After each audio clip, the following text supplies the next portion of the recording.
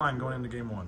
Excited. It's just football's back, and we do so much spring practice and so much fall camp practice. It's just so much fun to be like excited to prepare for an actual opponent. And I love going against our defense, but it's time to go against a different opponent, hit someone else. So I know our guys are just super excited to have the opportunity to kind of display all the work that they've been able to put in this summer. I know the depth chart's not officially out yet, but I mean, is it safe to say Hall Schmidt did enough to get the right tackle spot? He's done a great job, and he's been just super impressive with not the on the field, like everyone can spot that, but it's the stuff that people don't see, just his prep, taking care of his body, doing all the little extra things that no one notices. He's just continuing to get a little bit better every single day, and he's a perfect example of guys that just stack days on top of each other, and it works out to where he's gotten a lot better since spring ball. What was that battle like with him and some of the other guys I know? There was a lot of people in the mix, and we wanted to give everyone a fair shot, and it's one of those things where if you're just here in the building, he did a good job of all the things not on the field to kind of solidify it, to kind of eliminate any doubt that he was the guy. For him being the one guy, it looks like obviously as a newcomer coming into the starting lineup to be playing tackle, like what did he do to win that spot?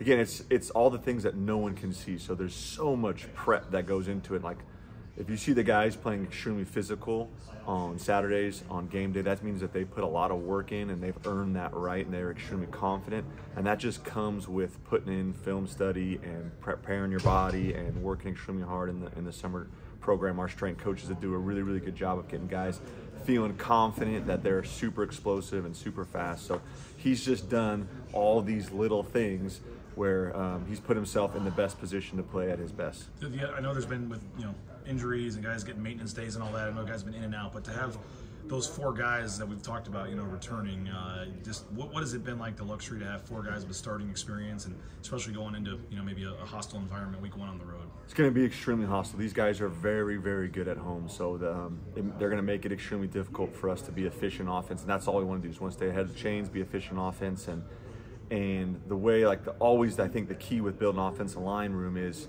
you have your starters, but you're always trying to find ways to get those backup guys valuable reps, because you never know. Like last year when Roger's going to get his number called, he had done a good job and get enough reps where he was able to play at a high level for his first start, because he was kind of always taking his development very seriously. So our guys can't wait to be starters. Like Hall, he can't wait to be a starter. Like he's got to put himself in that position to be ready to go right now. So that's always the fine balance of coaching the starters, getting those guys reps, making sure they have good chemistry.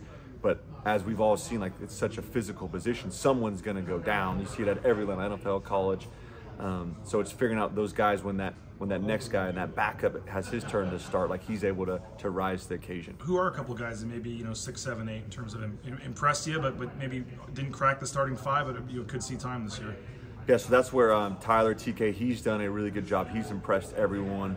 He's definitely kind of matured, and he's taken that next step, and he's gotten a lot better, and he kind of sees himself as a starter. And that's always the first thing we always say, like the action precedes the behavior precedes the action. So he is like taking all the steps to be a starter. So whenever he gets his number called, he's going to play really well, and we're going to have a ton of confidence in his ability to go dominate his one-on-one. So, and then Jason Steele's another young guy, has done a good job. Zach Combs is another young guy that have done a good job kind of battling for that kind of guard center position that's got to be versatile. Like we saw Jake Stetz a couple years ago. You got to be able to start one game at guard and the next game at center, and just have some position versatility. You ever been to Joel, New Mexico?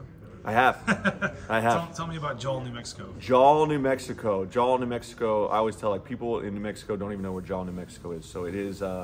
If you spend some time with Roger and you get to know him really well, he's definitely a byproduct of his environment. So he's been brought up in this really rich family that loves him, that pours into him, that's supportive.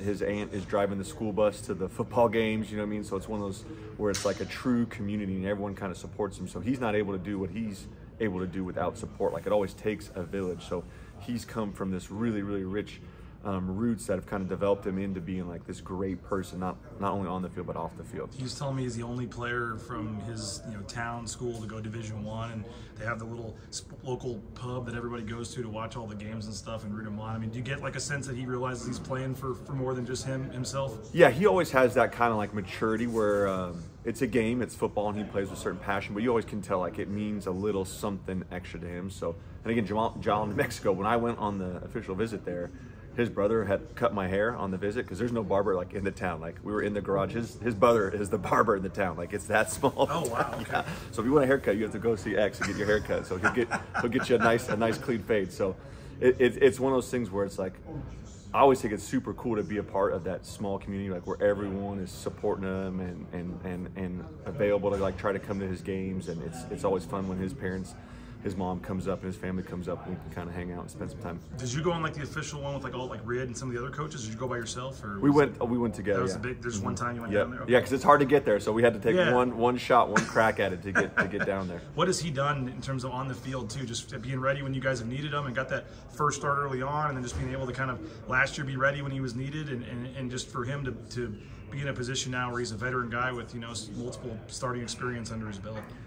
He's a guy played his true freshman year, so he started a game his true freshman year, and if you ask him, like he didn't play up to his standard of play, and he's a guy that can internalize that and use that for motivation. So from that one experience, like he bottled that feeling up of not being able to be his best when the team needed him to be his best, and he's like, that's his fuel. So like that's kind of his why, that's why he's able to kind of push himself and prepare at a really, really high level to play really well with a ton of confidence, because he has that like inner fire, that inner drive. And there's no stoplights in the town?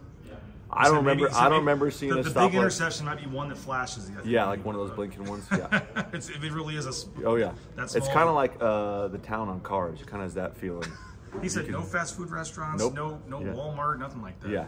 I remember when I was talking to him on the phone, he'd be like, "Hey, coach," I was like, "What'd you do, Roger?" He's like, "Oh, we went to Walmart." He's like, "Do you know what Walmart is, coach?" I was like, "Yeah, I know what a Walmart is, Roger." He's like, "Yeah, we drove 2 hours to Walmart and got a washer and dryer and drove back, and like that was the big thing." So that's crazy. Yeah.